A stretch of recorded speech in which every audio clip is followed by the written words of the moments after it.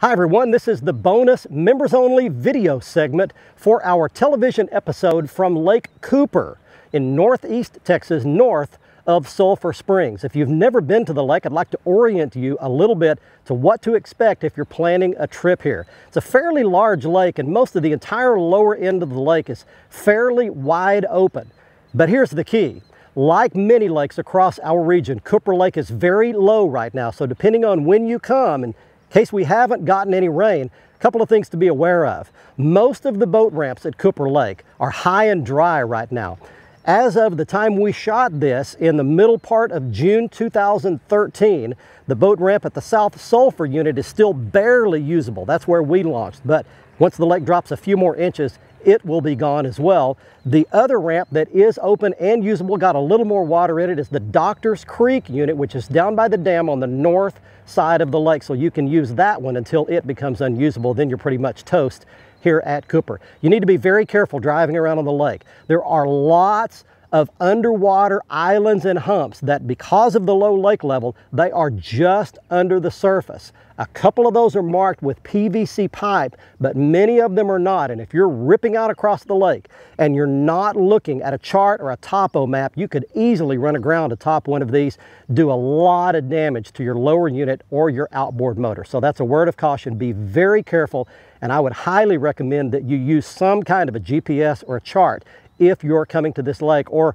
better yet, book Tony Parker of Tony Parker's Guide Service. He fishes here every day, stays on top of the hybrids and the white bass and the crappie, and he could take you and your family on a great trip here, and then you wouldn't have to worry about running aground anywhere. But if you're coming on your own and you want to catch some of the hybrid stripers like we caught on this episode, and if you haven't seen the episode, you need to go back and watch the 2013 Cooper Lake episode, and you'll see some of the big hybrid stripers that we caught on this week's show. They're hard pulling, they're a lot of fun, a lot of action, and we caught quite a few of those. They all relate to underwater humps and ledges. So once again, going back to your chart, your topo map, you find those underwater islands, fish around the outside edges where those drop off into these gravel pits or borrow pits that they made and dug before they impounded this lake. You fish those edges where they drop off into 30, 35 feet of water. That's where those hybrid stripers like to hang. You'll need 3 basic baits. You can catch them on an Alabama rig. You can catch them on a big spoon, and you don't need to use a little tiny spoon like a white bass spoon. You need to go with a 4, 5, 6 inch long, big, heavy spoon.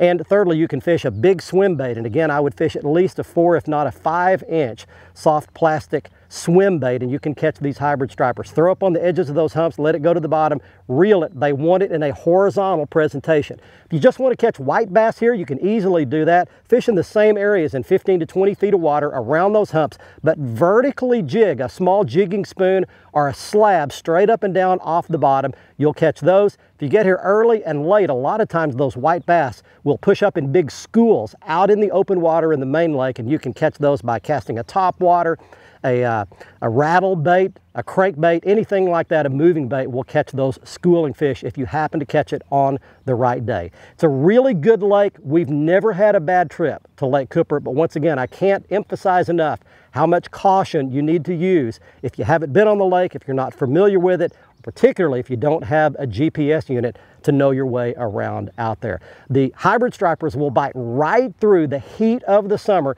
Doesn't matter how hot it gets, you can always catch the hybrids. They're a hardy fish. They will bite in a heat wave. Hope you enjoyed our episode to Cooper Lake in northeast Texas. We'll see you on next week's edition of your Southwest Outdoors Report.